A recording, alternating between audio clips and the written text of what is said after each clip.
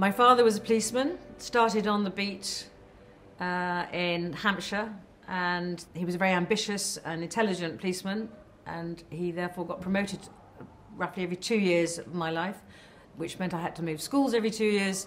And my mother was a secretary who, because we had to move every 2 years, she had to change her job every 2 years. But her job always, I'm afraid, in those days, life was like that, her job always had to come second to my father's.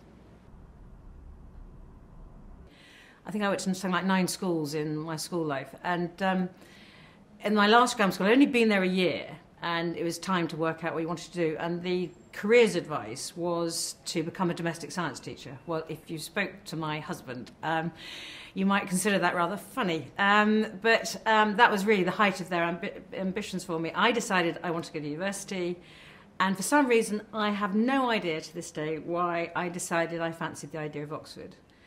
And the school made it absolutely plain that they didn't really think I was university material, let alone Oxbridge. And I was told that whereas other people, favoured pupils, were given extra tuition, I would receive none of it, and I was left completely adrift. And then I chose St Hugh's College, Oxford, because it was my father's first name, Hugh. I had that little guidance and help, and it was just sheer, it was fate. Law, I think that might be partly my father. He used to review books, and looking back on it, there were an awful lot of books that had some kind of legal bent. There were a lot of Henry Cecil books, so I always credit Henry Cecil with having led to my becoming a lawyer, and I think I got the taste for it. And on the day I was called to the bar, my father confessed that he'd always wanted to be a barrister, but hadn't told me till then, which I thought was, to keep quiet that long, was quite good, so I suspect it was in my blood. I was extraordinarily fortunate that somehow, I think it was partly to do with my father's job as a police officer in Kent, there was a connection with a barrister in Kent, and I managed to end up in a set of chambers where the head of chambers really did believe in equal opportunity for women. He had a very highly intelligent mother, and he always wanted to promote women. And in those days, heads of chambers could do what they like. Unfortunately, he was benign, and he just took me in.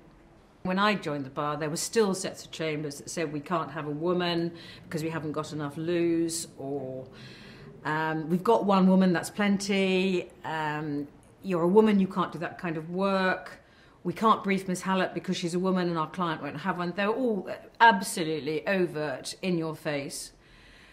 Sexual harassment, I'm afraid some of that was pretty overt as well. Looking back on it, I cannot believe that men thought, or some men thought, they could behave in the way that they did. And for many women of my generation, we just bit our lips and said nothing. And so looking back on it, I wonder, should I try to challenge it more? But that wasn't the way we did it. We thought if we kept our heads down, worked, got to be seen, got to be judged on the quality of what we did, that was the way through. I have gone public about one example where I was given a specific promotion appointment to sit somewhere, and the senior judge who was responsible made it absolutely plain to me how I could thank him. I had judges, or a judge, who didn't approve of a working mother, and he would deliberately sit 9:30 till 6:30, knowing I had to drive from London for a 2-hour drive. Yeah, there are quite a few instances where judges made it perfectly plain that or other barristers made it perfectly plain that they didn't think the likes of me should A, be at the bar, and B, still at the bar with children. I always felt that because I did take a pride in my appearance, that maybe I might have been taken more seriously if I'd worn some heavy specs and tied my hair back. I found, and also doing crime, if you do crime and family work, there was always this feeling, certainly at the bar, and I suspect amongst the judiciary, that somehow you weren't quite the same quality of lawyer. Anybody could do crime, anybody could do family. And I suppose so, it's the two things really. It's my background professionally and my gender that have made me feel that I'm always fighting to be taken seriously. And so I thought, well, that's not going to stop me doing crime, but I'm going to have to find a way to combat that. So I got involved in bar council politics, partly for that reason and partly because I could never bear just sitting around in a room and complaining about something. If there was something that needed doing, I wanted to do it. So I got involved for that reason, and therefore worked my way up the bar political with the small p ladder. And then I became leader of the South Eastern Circuit, which in those days involved representing discipline, regulation of all the barristers on the South Eastern Circuit. And that then really became a stepping stone to my involvement as vice chairman and then chairman of the bar. I was very proud of that, and very proud to lead the barristers' branch of the profession, especially being the first woman. That felt good.